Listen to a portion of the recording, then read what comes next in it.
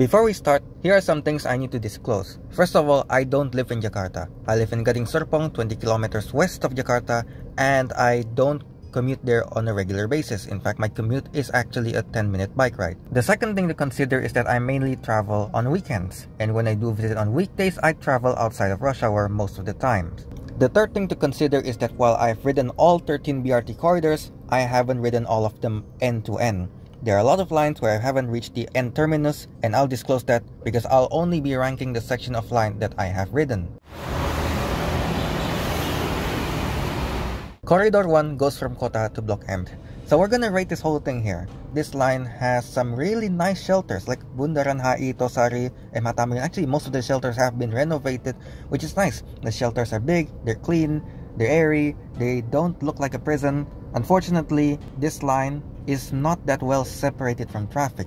But it's for a good reason, because they're currently building an MRT from Bundaran HI until the old town. So it's sort of understandable how this northern section of the line is not that well separated. Another weakness is Block M. Once you get below Senayan, the bus lanes, the dedicated bus lanes sort of stop, and you're getting into mixed traffic. Also, another weakness, this line ends at Block M terminal as its southernmost terminus.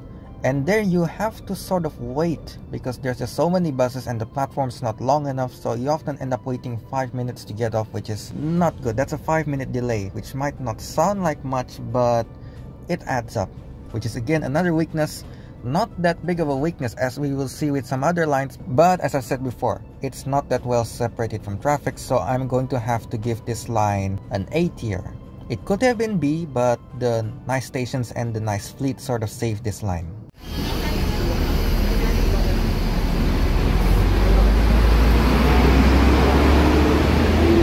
Line 2 runs from Pulau Gadung Terminal to Monas, and I have ridden this line from Cempaka Timur to Monas. This line itself is pretty well separated from Cempaka Timur all the way to Senen, but after Senen, this line has a monumental problem. After Senen, this line sort of makes a loop around Monas, and this loop has a lot of sections that are not great separated, and that area of Jakarta is pretty notorious for congestion. There are some worse areas too, but that one is still pretty bad. This of course can cause serious delays, and while I haven't experienced this yet, I can imagine this happening. There is also not that much of a saving grace like Corridor 1. Of course, Corridor 1 isn't that well separated, but it has nice stations, etc. But Corridor 2 doesn't have that much. Corridor 2 stations are still mostly the old ones from like over 10 years ago, so it's not that nice. Of course, they're trying to rebuild the shelters. Some of them, like for example Pulau Mas and Senen shelter, has been rebuilt, but still most of the shelters are still old. But at least the fleet is nice. The fleet is of similar quality to Corridor 1. You've got big bendy buses. When you don't get a bendy bus, you still get a bus with 2 doors. So overall, this corridor is great until you reach Senen, and then it becomes a disaster. So this one quite fatal weak spot unfortunately gives this line a B tier. There are some worse ones, I promise you.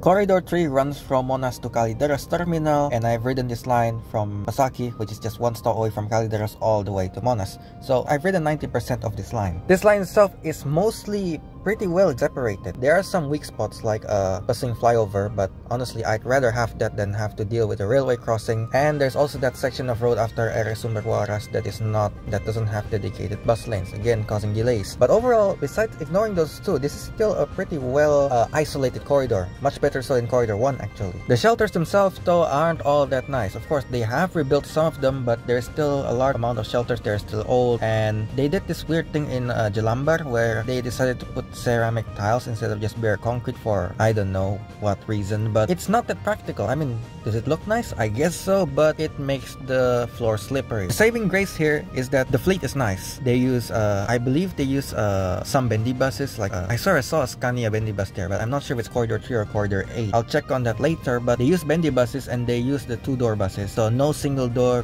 Hino buses here. So there is one minus points for cutting this line short. This could have been an A tier, but they cut this line short at Monas. Monas shelter is pretty bad. I mean, it's big, but it's not long, which is a problem because you have passengers piling up who are waiting for different buses to come, and I've actually missed the bus because of this design, so not good. Previously, the line actually went to Bundaran Hai, where you can directly transfer to the MRT and then you have access to a large chunk of South Jakarta. So imagine that, Kaliders in West Jakarta to the MRT in Central and South Jakarta, all with just one transfer. Unfortunately, that option is gone now because they decide to cut the line short for better headways. I'm not even sure if the headways actually increase. So there is that. So B tier.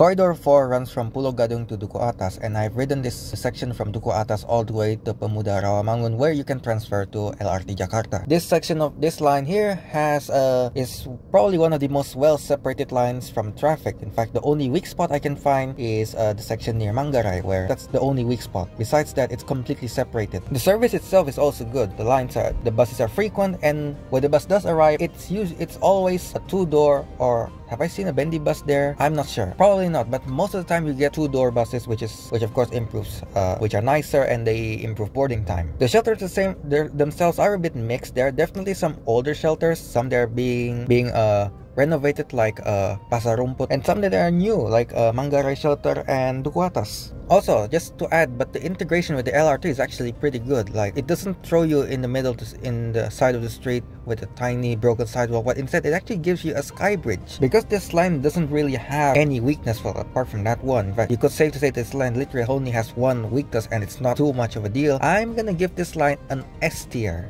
Yes, our first S tier here. It's a great line. Might need to do something about that weak spot in Manggarai, but otherwise this is probably one of the best lines in Transjakarta.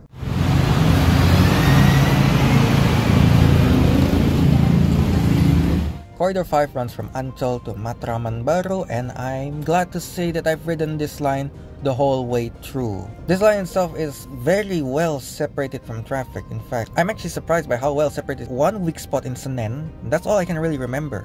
That's the only time where the bus has to jump into mixed traffic. But besides that, this line is from end to end is completely separated from traffic. Unfortunately, this quality doesn't really translate to the fleet, because the fleet mostly uses single-door Hino RK8 PPD buses. These buses are fine. I actually kind of like them. They feel rugged, but for the average commuter, they're rough.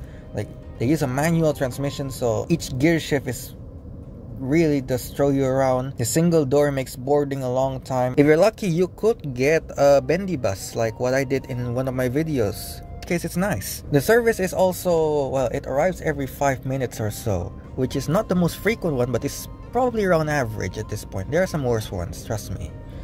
With that, I have to give this line an A tier.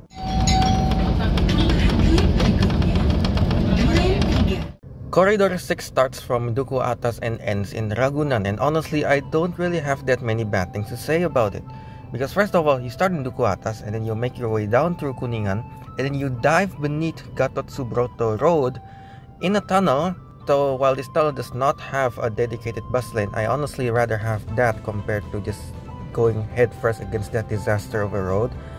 Then you go to sections of South Jakarta where you finally end up in Ragunan, and this is where you have the only weak spot. When you do arrive in Ragunan Zoo, you sort of have to wait in line. Well, not you, but the buses, because the platform's not long enough to handle all of those buses coming together at that one spot. So it does take some time to actually get off, but really, apart from that, that's really the only weakness this line has. The buses itself are nice. You don't have those single door buses, so I don't recall there being bendy buses either here. The shelters themselves are also alright. I mean, there's a mix of good and bad, and there are some that are really nice. They're new and they're integrated with the soon to be open LRT, so by the time you're watching this, it's probably already open. Overall, I give this line an S tier, on par with Corridor 4. Yes, our second S tier. The same cannot be said about the next one.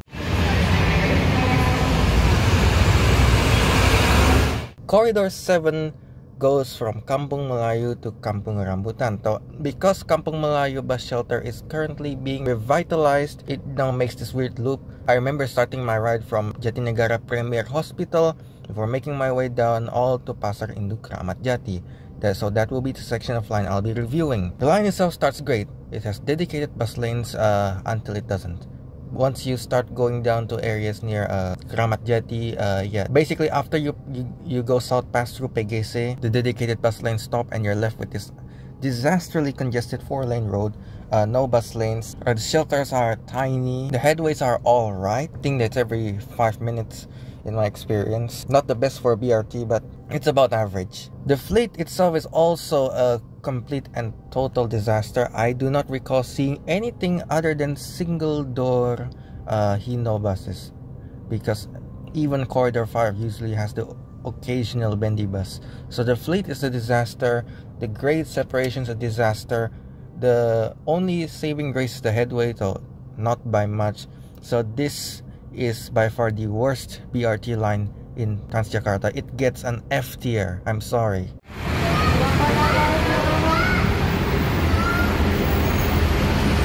Corridor 8 starts from Harmony until Lebak Bulus. Unfortunately, because Harmony has completely disintegrated, it now goes to Pasar Baru. And honestly, I'm not complaining about this new route because suddenly Pondok Indah and Central Park are a single bus ride away. Unfortunately, what this line makes up in mall connections, it does fail in a lot of other places. First of all, is the headways. I mean, in paper, the headways are fine. Like, I think they're also every 5 minutes. In practice, the bus bunching situation is so severe that you'll often have 2 or 3 buses bunching together and nothing for the next 20 minutes. First-hand experience. Separation from traffic is generally good until you go to Pondok Indah, which is actually a pretty critical weak spot because Pondok Indah is a massive trip generator. So from Pondok Indah all the way to that loop in Lebak Bulus and back to Pondok Indah, there is practically no separation. I'm guessing this is the reason why all the buses are bunched up. And that area isn't just like, oh, but there's no traffic. No, that area is disastrously prone to congestion. Oh, and one last thing, the fleet is alright. What I've noticed is that the buses are nice. They have 2 doors, but they're a bit smaller. Like they're a bit smaller than the usual 2-door buses. I guess they weren't expecting demand on this line to be particularly high, unlike the other lines. So the fleet is alright. No, the fleet is nice. The grade separation is kind of like Corridor 2. It's great until you reach a certain point and it becomes a disaster. The service is a bit questionable, so I'm going to have to give this a C tier.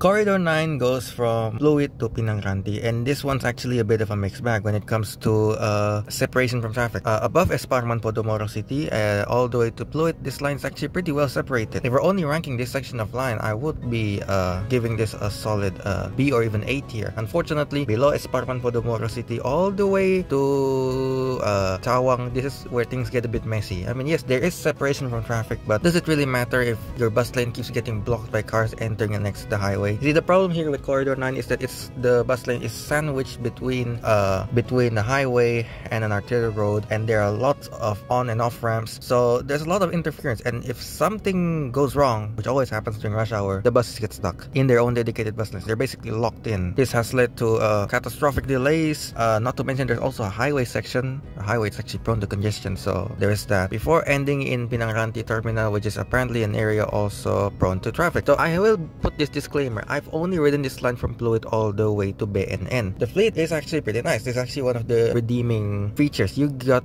big Scania bendy buses.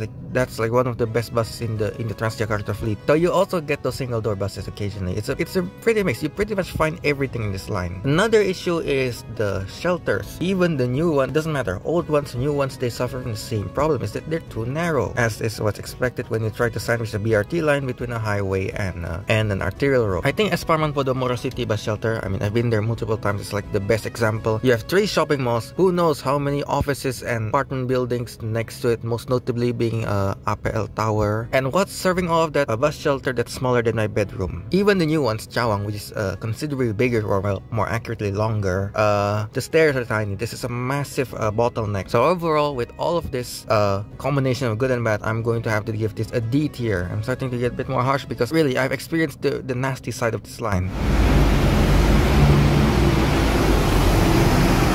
Corridor 10 goes from Tanjung Priok all the way to PGC, and I actually have some good things to say about this line, because the thing is, I've never actually ridden this line until very recently, in which case I wrote the section from PGC. So of course the section to PGC is in a different line, all the way to Sunter Kelapa Gading. This line is beneath the highway, which is great. I'd rather have it like that, beneath the highway, instead of sandwiched between a highway and an arterial road. Another thing to add is that the whole bus shelter beneath a 6-lane highway thing, or is it an 8-lane highway, I'm not sure, but the bus shelters beneath a giant highway thing does have a nice side effect, is that the shelters don't really get too hot. I mean, sunlight can't really enter now, can it? So the climate control on these shelters is actually slightly better than what you find in other ones. It doesn't really get nearly as hot as other shelters, so that's another plus point. The shelters are alright. I think though most of them are actually a bit old, so there is that. The fleet is nice.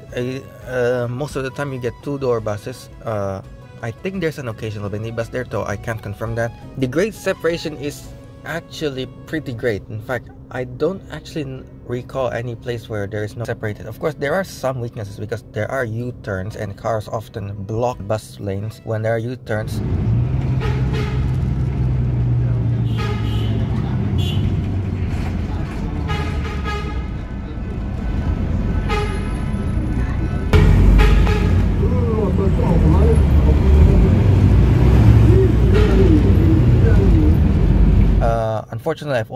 Fortunately, actually, I've only ridden this line on weekends. I don't know how bad it gets on weekdays. But with ignoring that, this line is actually pretty well separated. So I'm going to have to give this an A tier.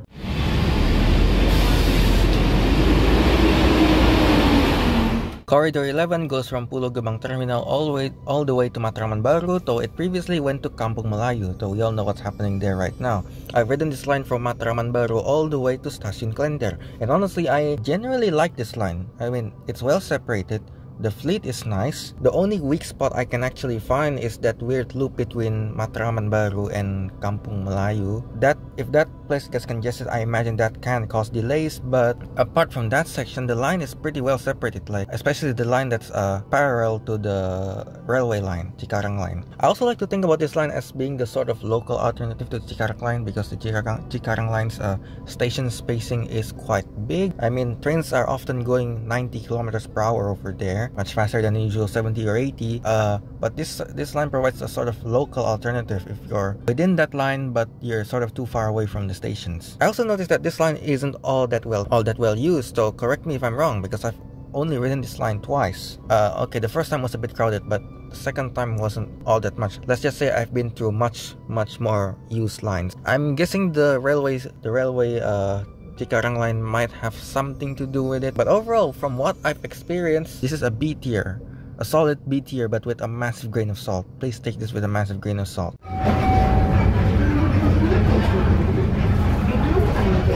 Corridor 12 goes from Pluit all the way to Tanjung Priok via Kota, Sunter. I've ridden this line from Pluit to Sunter Kelapa Gading, and I have some bad news about this line, because I recall a time where this line uses some pretty nice buses. Unfortunately, all of that I think is gone, or well, moved more accurately now. I don't know where, but now this line uses single-door buses. That's not the worst of it. The separation from traffic of this line is pretty bad. There isn't really much separation at all. In fact, it really feels more like a frequent non-BRT line than an actual BRT line. The only sections I recall that are actually separate is the section between Kota all the way to some parts of Sunter, because it goes to Mangga 2, and I recall that uses a section of Corridor 5 that is separated. And then of course the part of line that passes through Corridor 9 near Pluit is all separated. And then the final stretch of this line uses Corridor 10, which is again well separated. But what connects these sections of separation? Well, nothing actually. This line can get stuck in traffic. What's unforgivable, however, is the frequencies, because this line runs every 10 minutes. Wow, 10 minutes for a BRT line, and sometimes you'll be waiting for even more. I recall actually waiting slightly over 10 minutes. That will be great for a non-BRT line, but this is a BRT line, which is bad. And this is not just like those lines where you have the line 9 and the 9 runs frequently, and then you have 9C that runs every 10 minutes. No, this is the main line, the absolute main line, and it runs every 10 minutes. Not to mention, there is a bit of an overcrowding problem. The section between Kota all the way to Mangga Dua, because you know Mangga Dua is quite a big shopping destination, is pretty crowded. But once you pass through there, it's empty again, which made me think, make a we call it a poros, which is a line that doesn't really go end to end. Some buses you'll probably just rotate within Kota and Mangga Dua. Just a suggestion to, you know, if you really don't have enough buses to make this line run at least every 5 minutes, then do that instead. This one gets an E tier because this really feels more like frequent non-BRT line than an actual BRT line.